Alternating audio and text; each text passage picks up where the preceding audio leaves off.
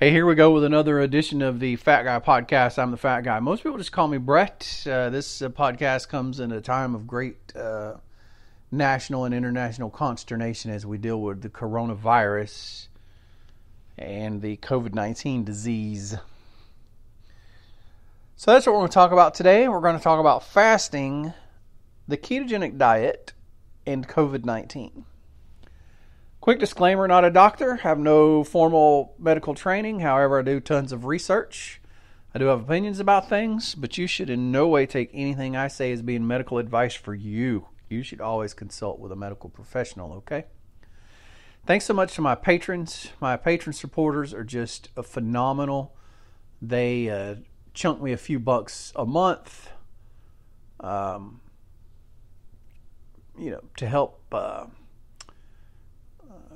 support the podcast and help me support the price of hosting. Angie Richardson, Hannah DeMello, Eric Barnhart, Cindy Carr, Bessie Williams, Kenneth Wilkerson, Bobby Houston. Thank you guys so much. If you want to consider being a patron, here's what you get. You get patron-only podcasts. As a matter of fact, I just did one for patrons only. They'll be listening to that, and it's exclusive for them. You get that. You get commercial-free, ad-free, trimmed-down versions of this podcast that the general public gets without all the fluff and garbage. And you get a first chance up to hit me up if you have questions. So you can go to losewithmason.com if you want to check that out, see what the perks are. Losewithmason.com. Thank you so much. Let's get right into it. So, COVID-19 is the disease that comes as a result of being affected with the this new strand of the coronavirus. Coronavirus isn't anything new, okay? Coronavirus has been around. If you've heard of SARS, if you heard of MERS, all of this is different incarnations of coronavirus, okay? This isn't something somebody invented in a lab somewhere. There isn't some grand conspiracy. This is just mutation, adaptation. I don't know the exact word. Evolution of a virus that we already know about. Okay. COVID-19 is the disease as a result of contracting and being affected with this particular strain of coronavirus, and it is quite nasty. I hate to be the person that spreads the bad news. But even the people who survive this, if you require hospitalization, you go through hell.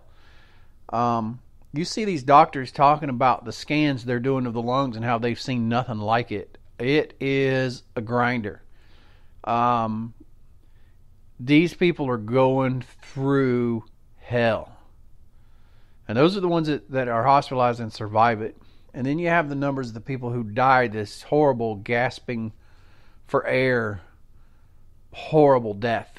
And so it's nothing to be sure there's a big percentage of people who are asymptomatic or have very mild symptoms, but you're rolling the dice. You don't know which one you're going to be, but we'll talk about some of the things we do know about who is and who isn't. Okay, so let's get into it.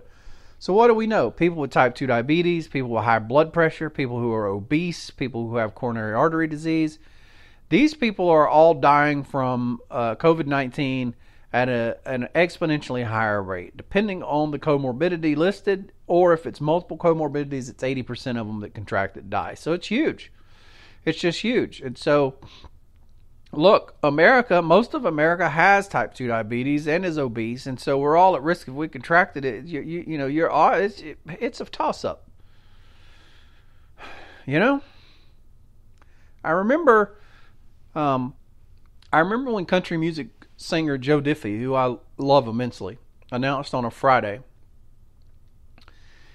He announced on a Friday that he had coronavirus. And if you'd seen Joe Diffie any time in the last 5 years, dude is huge and bloated like a fish. It's so obvious that he has type 2 diabetes, insulin resistance, just major problems going on in his body. And I was very saddened but not surprised to hear that he died a couple of days later. It's it's just not kind to people who have these comorbidities. So without getting too medically off into things, because I'm not a medical expert, I've done limited study on this, I'll be honest with you. But I have looked into the cytokine storm, which is apparently one of the major contributing factors to mortality rates.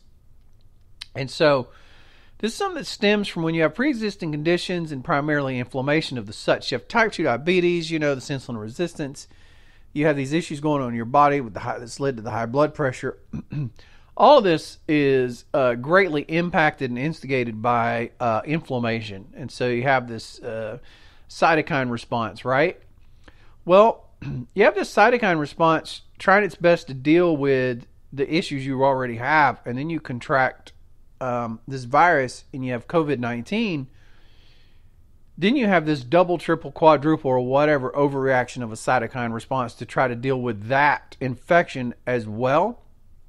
And you get something called cytokine storm, which leads to death. And so the number one thing that you could do to help yourself, in my opinion, is not have, or rather have the lowest everyday run-of-the-mill cytokine response as possible due to inflammation. And so a ketogenic diet's a big contributor to that.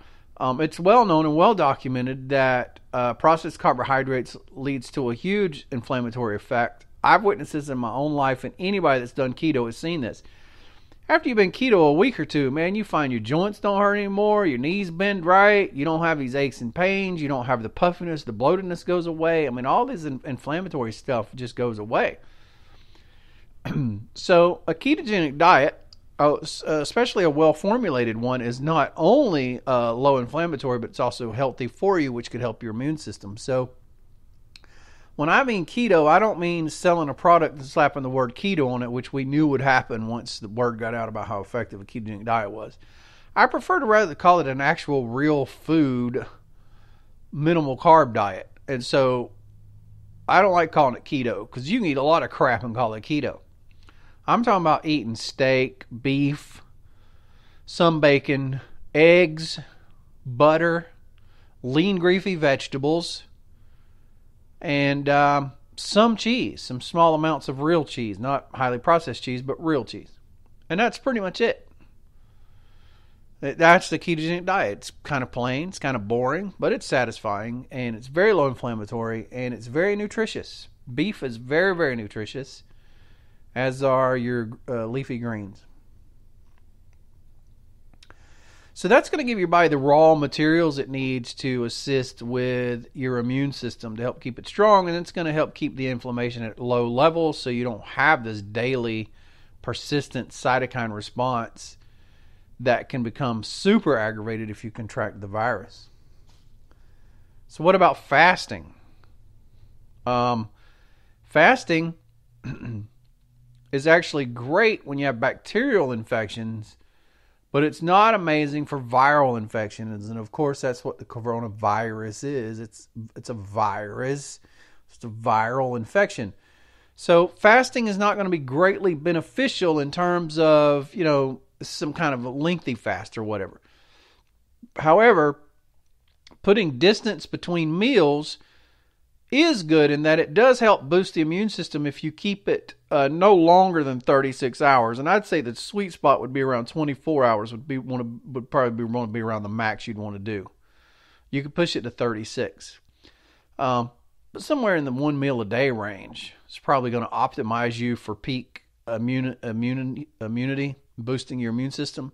That combined with a high quality, nutritious, low carb, real food meal plan is going to give you your best chance at having a high immune system. So sure, you can do fasting, but it needs to be reasonable, right? You're not wanting to do 2-3 days like that, like we've normally done. You don't want to do that for this. Especially not trying to prevent it, and especially not if you already have it.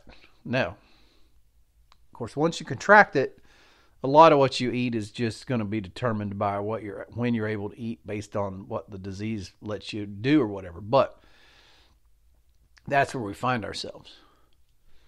So fasting, OMAD or less is best. 16-8 is fine, 18-6 is fine, 20-4 is fine, OMAD 1 meal a day is fine.